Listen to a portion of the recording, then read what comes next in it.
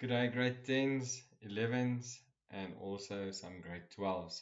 So, in today's lesson, we are actually going to look at your PAT research, and I'm going to help you choose the correct methods or maybe just give you a few tips when it comes to your research. So, research obviously plays a very important role in any PAT. So this is where you find your information to help you solve the problem and to develop more skills in order to complete your task. So research should be done with the purpose of the solution in mind. This is so that you do not use information that is not relevant to the path or the scenario. There are many ways to do research and find information, and just here below follows a list of a few very important sources. So the first one being Google, which is one of the biggest sources. So if you have internet, you are probably going to start with Google. The second one there is YouTube. This is a personal favorite of mine. And then we also have books, textbooks, and magazines. So also similar businesses or operations with regards to your pet. And then even Pinterest today is a very helpful resource. So I'm now going to look at each one of those and explain how you can use them. So when using Google, make sure that you use a language or terms that is best suited for Google to help you with your search and to ignore unnecessary adverts.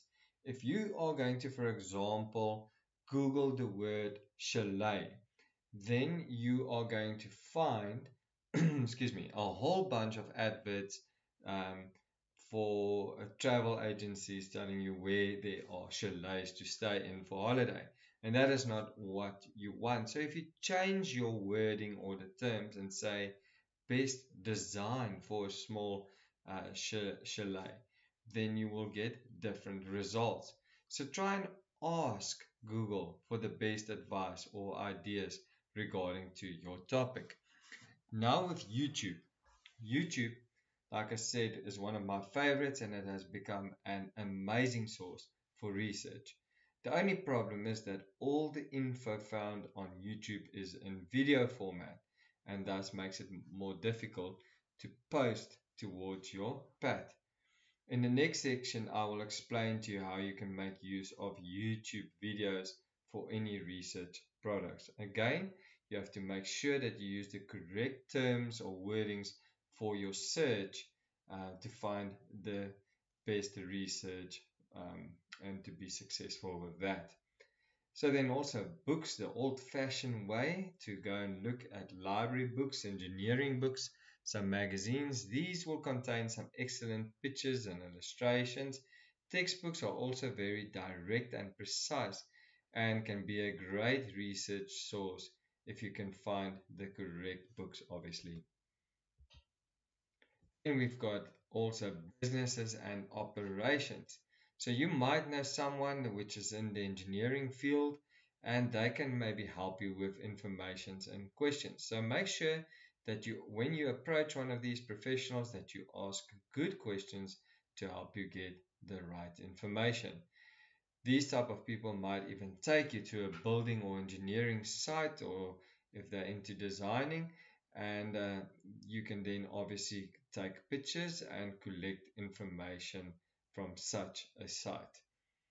Then we also have Pinterest. Now, I don't know much about Pinterest, but I do know that this has become a massive library of great ideas shared by many professionals in the designing field.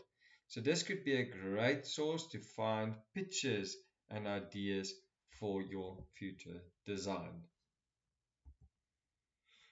So what to do with information found? So if you have the internet, you are probably going to start with Google.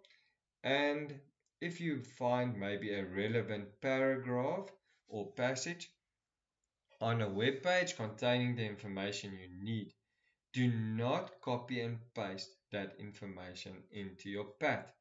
Okay, that will be stealing, plagiarism. So you need to read that information, then think about it, and then share that information in your own words. It's like watching a movie tonight and the next morning telling your friends what the movie is about. It's exactly the same thing. And this is exactly the reason why I prefer YouTube more than the internet. So, um, so yeah, you share the information that you've learned and found, and also what you can do is give an opinion of the research you found.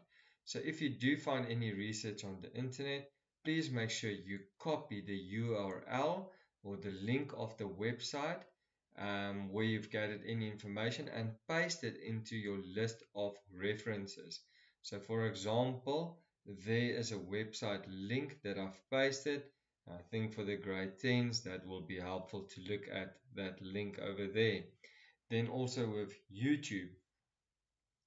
So if you watch a video containing some research information, then take some notes down on a piece of paper and write this, what you see in the video in your own words, and explain that information you've gathered. Also, again, remember to copy the URL link to your list of references. So, for example, there's a YouTube link, and if you have to design a small kitchen in your plan, then that is a example of a good YouTube video to watch. So there's a few hints. So what to do with the information found again with pictures and illustrations. There are plenty of great pictures and illustrations that you can find either in books and again Pinterest or even on websites. If you do use a picture of illustration and you add it to your pad, remember to copy the URL or the link to your list of references. So then also, if it is from a book, then you have to list the name of the book, also the author that wrote the book. So do not just paste a picture into your pad. If you do paste a picture in your pad, I want you to explain what you can learn from the picture. What do we have to see in that information that you've shared? So that is a very important point there. So there are many other sources to use for research, but these are just a few mentioned to help you along the way. Once you've now collected and done all your research, there should, by the end of your research, already be a list of references. So as you go along with your research, you start pasting those links into your list of references. Again, make sure your list is in bullet form. And then just a tip, Google and YouTube, so in other words, google.com or youtube.com or millistrong.co.za, those are not references. You cannot use it. Because if I, for example, just click www.google.com, I will not find any information on any design. So when you use books, please mention the name of the book, which edition the book is, and also name the author. Right, that brings us then to the end of our PowerPoint and with regards to your research. I hope you have a better understanding of how you can do research. So this is the end for now. In the next lesson, we'll start looking at the packed design. So have a lovely day and we chat again soon.